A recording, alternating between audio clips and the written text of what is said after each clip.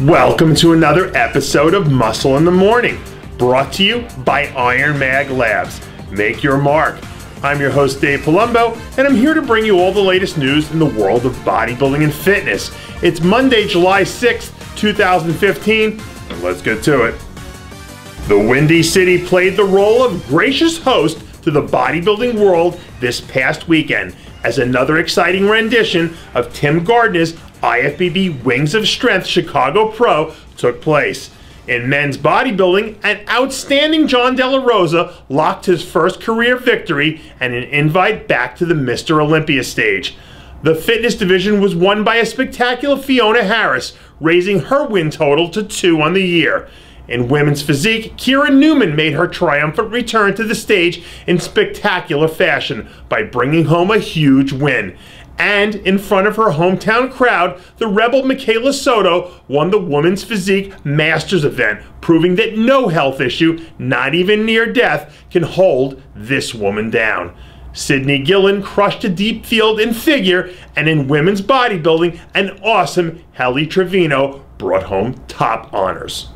In his storied career that includes 3 Arnold Classic and 4 Mr. Olympia titles, you'd think that Jay Cutler has collected just about every piece of hardware there is in bodybuilding.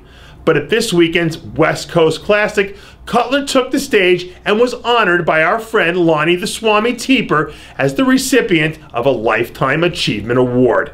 After taking the stage to a standing ovation, Cutler went on to address the attentive crowd in classic Jay Cutler fashion. That is, with class and dignity.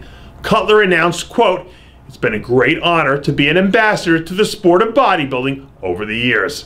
If you'd like to check out Jay's speech and the full award ceremony, head over to npcnewsonline.com. Apparently, some people do want to be bodybuilders, and they do want to lift heavy-ass weights.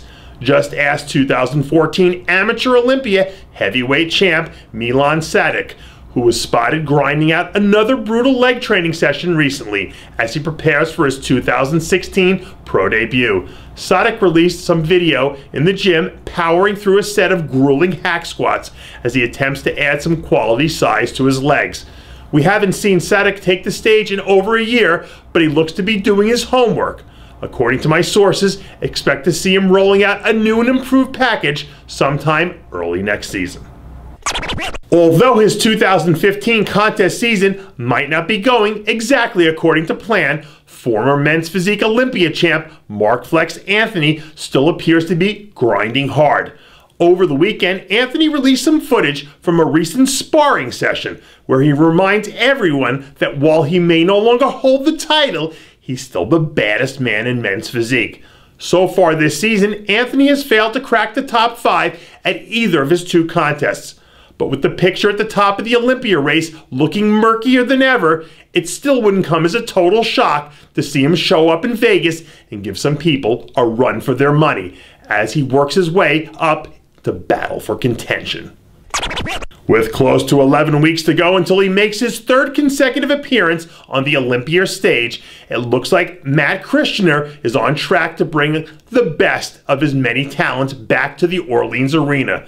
Christianier released some footage from a recent chest training session where we see the 3-time pro champion attacking the weights like a man possessed. Last year, Christianier had a disastrous performance on the Olympia stage that left a bad taste in his mouth.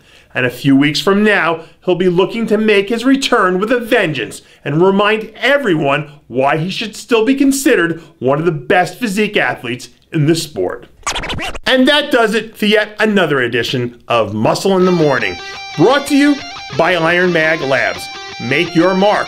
Check out ironmaglabs.com today. I'm your host, Dave Palumbo, reminding you to always be true to your passions. And make sure to follow us on Facebook, Twitter, and Instagram.